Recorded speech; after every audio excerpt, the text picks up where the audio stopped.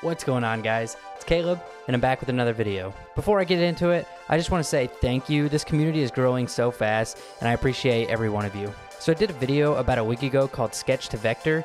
I'll have it right here if you haven't checked it out yet.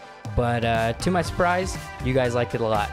So what we're going to do is we're going to do another version of that, and we're going to break out the old sketchbook. So this time, instead of using Illustrator for iPad, we're going to take it to the MacBook Pro, and we're going to illustrate some vectors. So let's go. Alright guys, let's jump into this illustration. So I feel like such a lazy designer lately. It's a no-brainer that I should get the pen and paper out and start my illustrations off with a good sketch. But I haven't been doing it because I jump straight onto the iPad or I jump straight onto the computer. So going back to my old ways and getting the sketchbook out has just been really nice and really refreshing. And I hope you guys are enjoying watching these sketches turn into vectors. So once I got that sketch all drawn out, I'll go ahead and I'll take it to the computer. I'll just take a picture with my iPhone, put it into Illustrator, drop that opacity, and I start the tracing process. So what I like to do is I like to just get my strokes on there.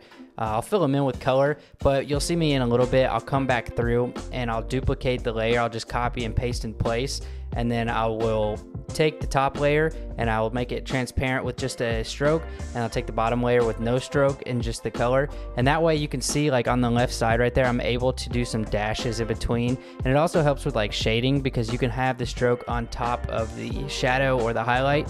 It just kind of helps, and usually a lot of people like to do this with layers. I was kind of lazy this time. I didn't make different layers. I just have it in one single layer with things stacked on top and on bottom.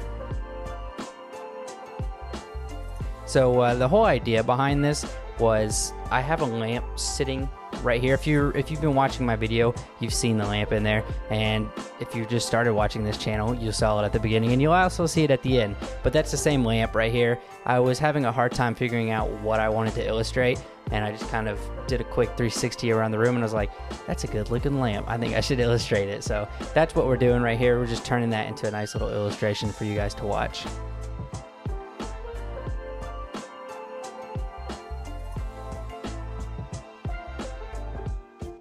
So a cool thing about using programs like this instead of traditional media like paint and pencil and stuff like that is you can take the collateral you've already made and you can duplicate it, and it just makes it a lot easier to get the piece and composition put together. So if you see the books I have right here that I'm working on, those are the same books I use. I think I use them 3 different times in this piece.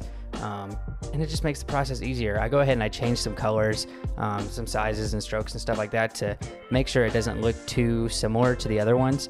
But it's a really nice trick and tip to be able to duplicate your objects. Saves time. Time's money, right?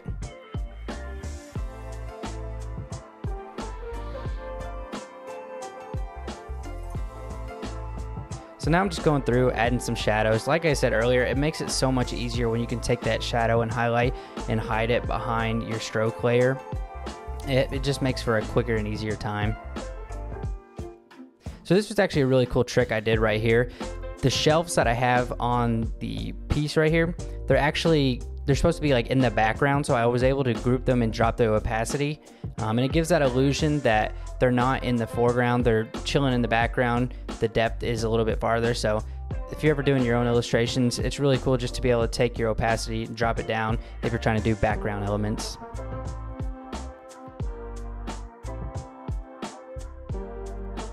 So I'm pretty much getting the piece to where it's going to be, just adding the final touches, the accents, the shades. Really enjoying how this came out, and I had a lot of fun putting it together.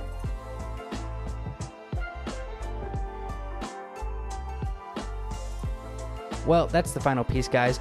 I really like how this came out, and I'm really enjoying being able to turn my sketches into vectors. If you guys want this file, I'll put the original and a JPEG in my Discord. Feel free to edit it or just use it as a background. It's yours to play with. It's free. Enjoy it. Well, guys, that's all I got for you today. If you like this video, make sure to hit that thumbs up for me.